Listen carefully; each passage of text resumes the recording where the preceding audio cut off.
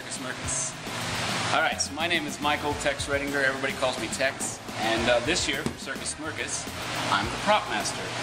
And the prop master is the guy who gets the fun job, it's actually a really cool job, of trying to take ordinary objects, foam, plywood, plastic, cardboard, and make them into other objects. Now, as you might be able to tell, this is a movie camera or a video camera. And of course it's foam, so we can throw it, catch it, tumble with it, play with it.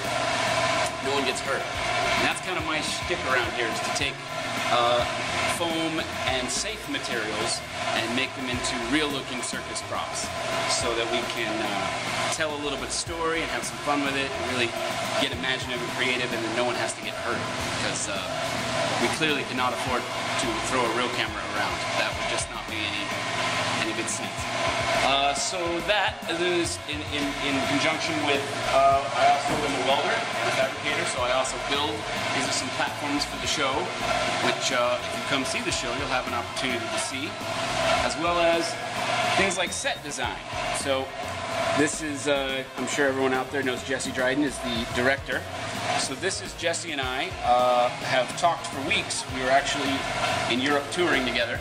So we've talked for weeks on the aesthetic and the look of the show and the theme and all the prop ideas.